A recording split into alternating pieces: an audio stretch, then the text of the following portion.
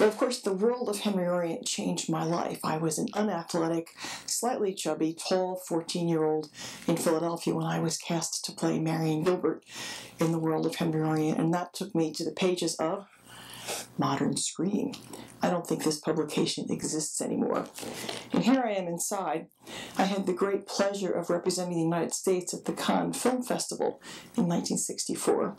And I want to tell you, I stuck out like a sore thumb. The production staff insisted that I wear a one-piece bathing suit. Now, there were one-piece bathing suits on the beach at Cannes, but they were generally only the lower half of the body. So in a one-piece bathing suit, I looked very American.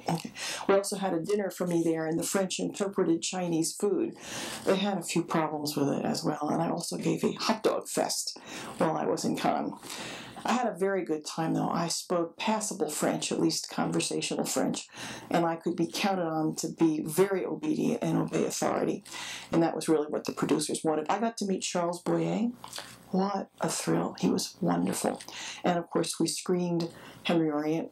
I'm really not sure the French audiences knew what to make of it, but fortunately, American audiences did.